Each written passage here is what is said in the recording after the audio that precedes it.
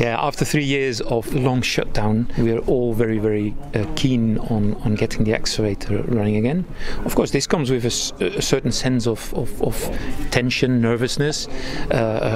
Is everything going well, and will it all work as we expect?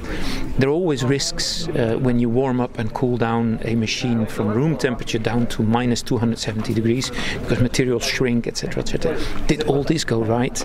And this will only know in the end if the beam goes around. So that's a very exciting moment.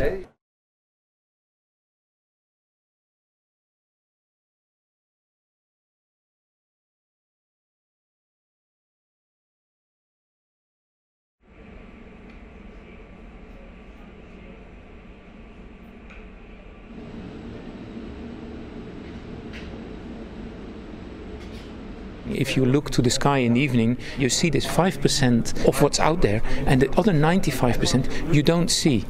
And this is for us what we call the black matter. And we hope to be able to discover hints of the existence and how to look for it, also with the LHC.